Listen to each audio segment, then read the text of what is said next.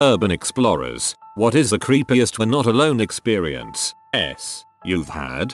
I've only been brave enough to do the urban exploration once. Well, twice I guess, but the same location both times. Near an apartment I used to live in, there was an old hotel that was abandoned and boarded up. One night, a friend was over and hanging out with me. We had a few drinks and, in a moment of inebriated bravado, a little tipsy, but not full down drunk at all, we decided that exploring the old hotel would be a brilliant idea. We made our way over and explored a couple of the rooms. The doors were on the outside, so it may have been a motel rather than a hotel. I'm not sure the difference. The rooms were moldy, dirty, broken down, but didn't have anything unexpected. There was some graffiti on the walls and some used condoms on the ground, EWW, in the rooms. Then, we went into the office lobby area. As soon as we walked in, we froze. There, in the distance, in the darkened lobby, was a man staring at us. He didn't move, just stood there and stared us down. We bolted, quickly, and ran at a full sprint back to my apartment. Thankfully, the man, homeless, drug addict, we didn't know, didn't follow us. A few days later, my friend was back over during the day. We were talking about the experience with the hotel and, this time spurred on by daylight, decided to look in the hotel lobby again. When we entered, the man was still there, standing in the same spot, staring us down, and made of cardboard. We had gotten freaked out by a cardboard cutout hawking the hotel's website and online bookings. Oh, I love this one. I was on the other end of this. There was an abandoned nunnery on the coast behind a suburban development, a very creepy but beautiful place. I loved it because it had an entirely stone chapel. Any sound you made inside had true reverb and echo a second long almost. I brought a friend in to make some recordings in the dead of night. As we're leaving, a group of laughing neighborhood kids came in on us crouched in the dark over a bunch of electronics. They ran faster than I've seen anyone run before. My friends and I were exploring an abandoned restaurant in this beach town one winter night. We snuck in through a broken window on the shore side to avoid being spotted by any cars driving by. Overall, inside it was your typical abandoned restaurant, but was still really cool to check out. There was a long bar, tables tossed about, etc. We walked downstairs into a wine cellar and started walking through the labyrinth of hallways. The basement was deceptively larger than we would have expected for a beachside restaurant. Anyway, we wander into this room off one of the hallways and shine our flashlight in the corner, and we see an unmade bed cot with all of the trappings of someone currently living there, a safety razor next to the mirror, random other belongings. Full stop. Our stomachs immediately dropped as we realized we were currently in someone's living quarters, and promptly noped the frick out of there. To this day we still don't know if the person was hiding in the basement with us, waiting for us to leave, or if we stumbled on it while they were out and about. Either way, we couldn't shake the feeling of being watched by someone from the shadows of that basement. I thought this was gonna be a Goonies reference. So there's a moderately well-known abandoned mental hospital close to my town. A few months back a few friends and I went to explore a bit. Not a rare thing for people here. We found this setup of a few folding chairs and a couple of old mattresses with blankets and whatever else you'd imagine on them. We chilled there for about 10 minutes and then went on with our adventure upwards. Pretty uneventful from then on. A few really cool graffiti murals, awesome view from the roof. When we were coming back down we passed through the room and all the chairs were folded up and neatly stacked against the wall and the beds were made, or at least as close to that as it could have been. Whoever did it would have most likely known that we were there and waited for us to leave to do all of that, as it was only a time frame of about 45 minutes. No threats or anything, just an eerie feeling of being watching in an abandoned mental hospital. So I take a lot of time lapses of nature and stuff. One clear night I decided to drive out to the middle of nowhere to get a time lapse of the stars. I found a lake that seemed like a cool spot to shoot and set up. About 20 minutes in I hear a noise and look up to see a light above me. Sure enough, a drone is right above me just hovering. It freaked me out so I booked it out of there. I later learned I was trespassing on government property. I live in a big US West Coast city, in a neighborhood where most homes go right up to the sidewalk property line and have a yard in back. My place is the opposite. House is at the back of the lot. Front yard keeps me buffered from street noise. It's a nice, dark little oasis in the city. My house has a double door split door, so the top can open independently of the bottom. I often leave the top open when the weather's nice. I'm sitting on the couch in the living room, all of 15 feet from the door. It's nighttime. I'm reading, and the door's more or less directly in front of me. The porch light's off. Yard's dark. The only lights from the dimmed reading lamp I'm using. The wind keeps blowing the top part of the door open, closed, open, closed. I'm used to it. Happens all the time. Doesn't sound out of place. Until the door kind of misses a beat. I don't hear it thud closed. I look up, and it's perfectly still. Only open 2 or 3 inches. It's one of those WTF are my eyes seeing moments. There's like a 15-mile-per-hour wind outside. How is the top part of the door partially open and perfectly still? Then my eyes or brain recognizes it, the outline of a hoodie, drawstrings, hood up. In that instant I am frozen and my heart is pounding. Someone is literally standing right there, hood up, holding my door open. I can't see his face, but he sees me noticing because he says, "You should keep your doors locked." Motherfucking what? Now my adrenaline kicks in. I jump up shouting. He bolts. I get the porch light on in time to see him running out the gate. I still wonder how long he'd been standing there or WTF he was doing thinking. The door has been very freaking locked since then. As I read your story, I got to someone standing right there and my other phone dings a notification and I jumped.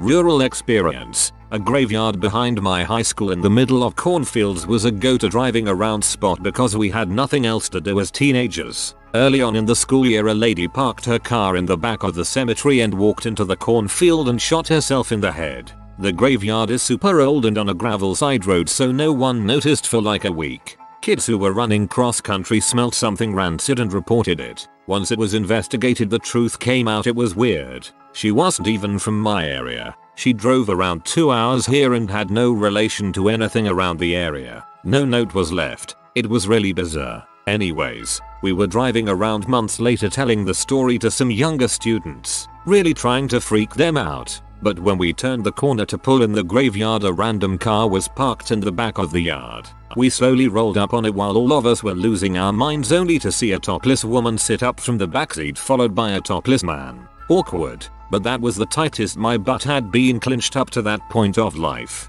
Who the fricks in a car in a fricking graveyard? So there's this building in my city that has been abandoned for over a decade. The building itself covers over 40 acres so it's pretty well known by explorers that if the cops come they won't search for you inside but wait for you to come out. The second time I went to explore this building we were looking for a way inside. Keep in mind this is taking place early in the morning, maybe 3 AM. We come across this section of the building that was a large outdoor amphitheater. We walked down to the center and went up to the boarded up windows. And ever so faintly on the other side of the wood you could hear someone talking to themselves. We got the frick out of there. They stole it from us. Sneaky little hobbitses.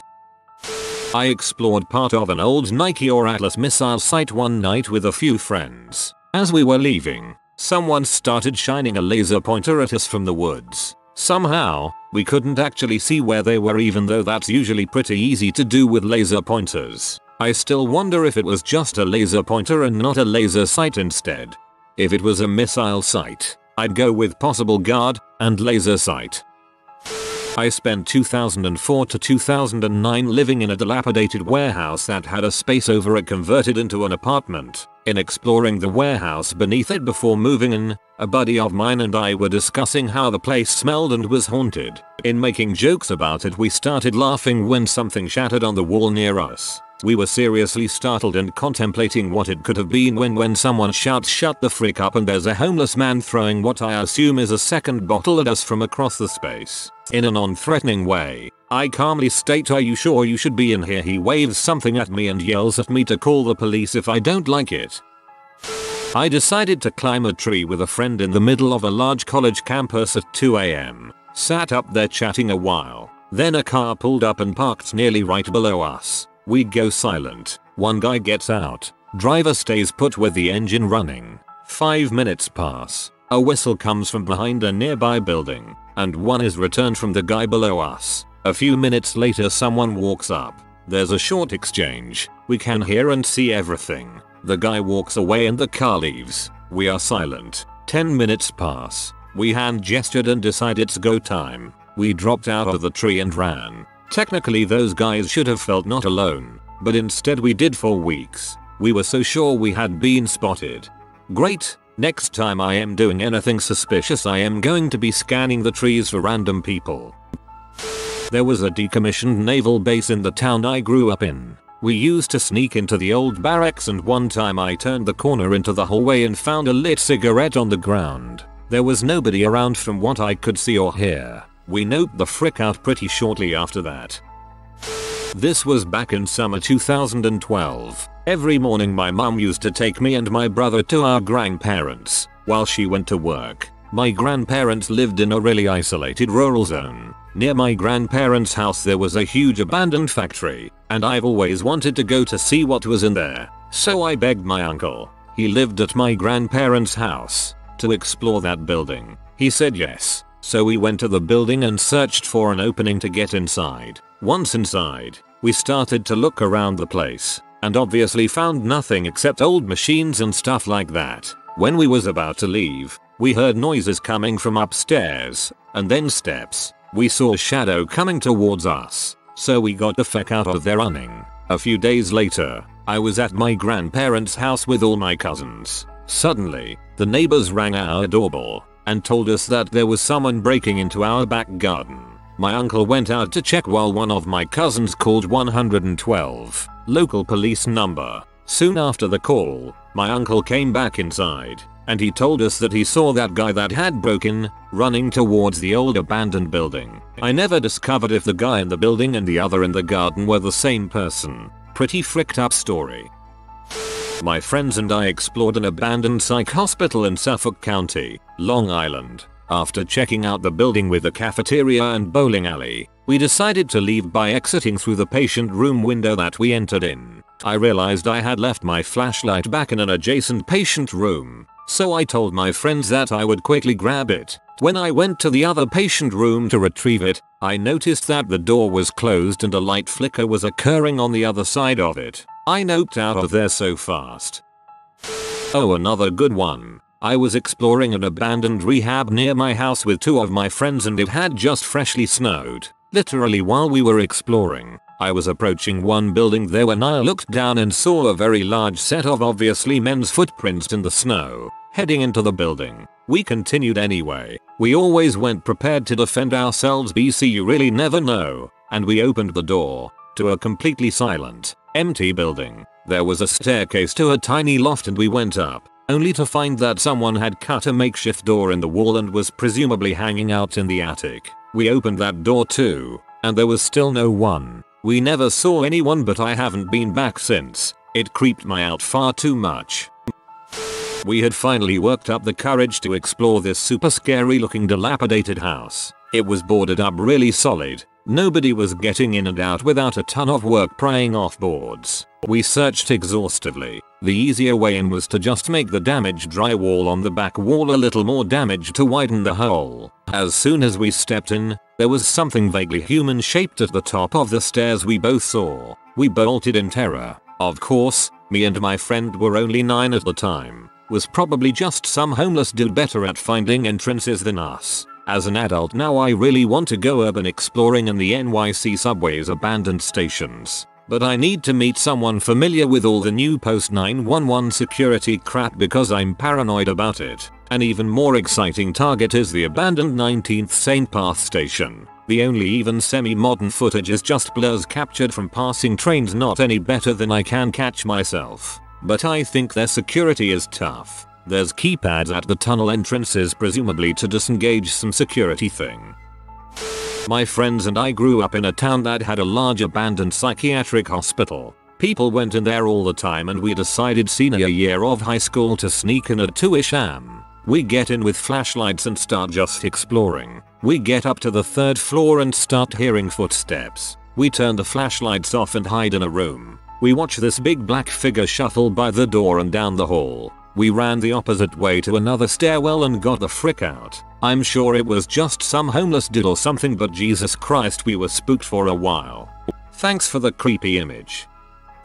Have posted this elsewhere, but it fits the topic pretty well. Back in my teenage hoodlum days, some friends and I did some urban exploration in an abandoned medical facility. It was perched atop a steep hill with only one road in and out, surrounded by a small forest. From what we had heard, this place did some serious procedures, heart surgery and the like, but now it was totally left to rot, or so we thought. We imagined our expedition would be a creepy midnight jaunt through a haunted hospital that we could brag about to our lamer friends. So I drive up this hill and park behind the facility. The first thing we notice is that there are some ambient lights on. The place is not totally off the grid like we were led to believe. No problem. They are probably there just to scare off troublemakers like us. The rest of the facade is dark. There are no cars in the lot. Then, as we're scoping out the exterior, we notice that there's a board over one of the windows. Sure enough, we peel it back and the window is broken. A way in. We waste no time in vaulting up and over, avoiding the edges of the broken glass. Suddenly we're inside and it's clear this place is certainly not abandoned. There are interior lights that come on as we wander around. There's some equipment scattered about. I start to get an uneasy feeling in the pit of my stomach. My friends are enjoying themselves and I don't want to be the P who got scared. Yet I can't ignore the sense of pure dread that is getting stronger every second I'm in this place. Finally I tell them that we need to GTFO, and don't bother explaining why. I drove, so they have no choice but to follow me. We scramble back out the window we came in, climb in the car and peel off, turning off the only road that leads up the hill and stopping at a nearby gas station. A few of my friends went inside to get drinks, but a few of us stayed in the car. From the spot where we parked you can see up the hill to the outside of the facility, and we watched as a security car with flashing orange lights pulled up to the front, followed shortly by a cop car. We must have missed them by 2 minutes. Once my friends come back we point out the welcome wagon sitting outside the facility, and after a bout of nervous laughter we head back home and marvel at how lucky we are. If I hadn't listened to my gut, my hoodlum friends and I probably would have spent some time in juvie for breaking and entering. When my house was being built I did what you're not supposed to do, and went into the construction zone to take some pictures in the frame that was being built. I did it a few times. One of the last times I kept hearing weird noises that seemed to be sort of following me and I totally felt like there was someone else there with me. Anyways, turned out it was a freaking raccoon that was in there. I don't know what he was doing, but when I saw him I got just as scared as if it had really been a ghost and freaking ran for it. I had an interesting phone call to the builders trying to explain that I think I saw a raccoon in the house when I was on the road looking at the house from my car and it looked at me out where the window is supposed to be. He was the welcome wagon. You made a poor first impression.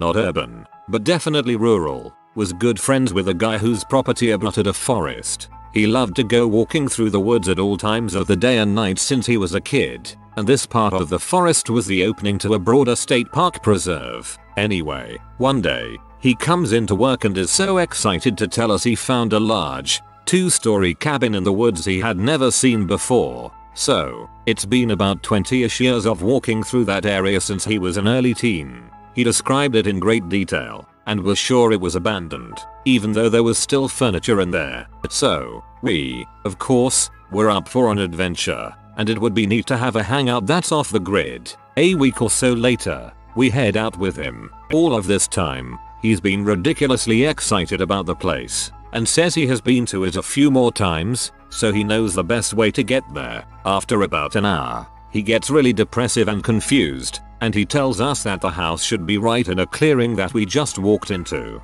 And it was a massive clearing, too, large enough for a house, at least. But there was no house at all. We walked outwards in circles for another few hours, thinking he got lost along the way, but nothing. He was completely upset by this, and he showed us marks he had made on trees that pointed to the clearing house. By the time we got back to his house, he was almost in tears. Anyway, a few months later, he comes into work and says he saw the house again, and we ask him if we can go there. He says, "No, you don't want to do that," and is white as a sheet. That's the last thing he ever said about the house, no matter how many times we brought it up.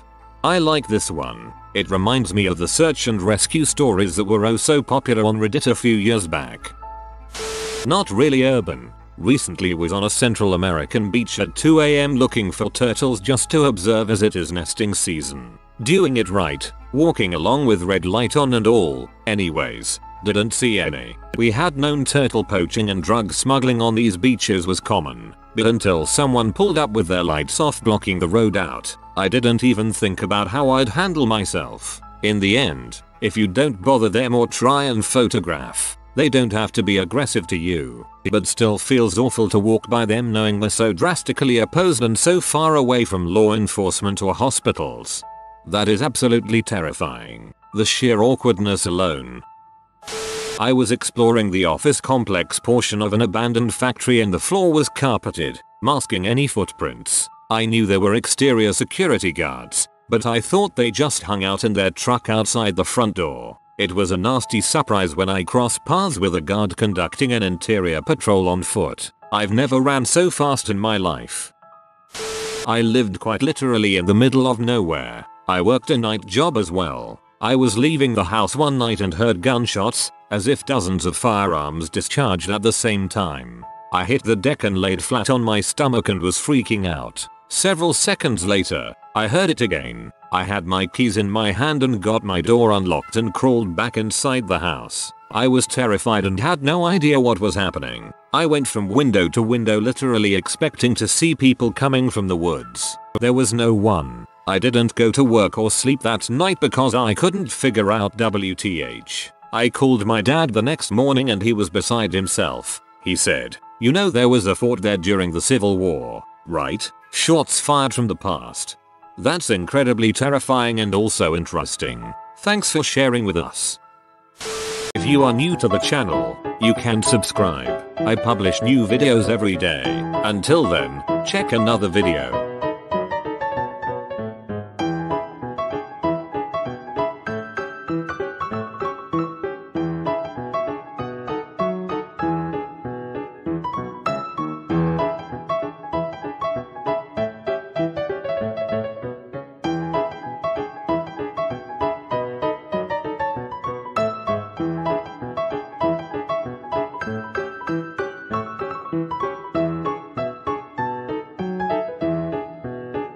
Bye for now.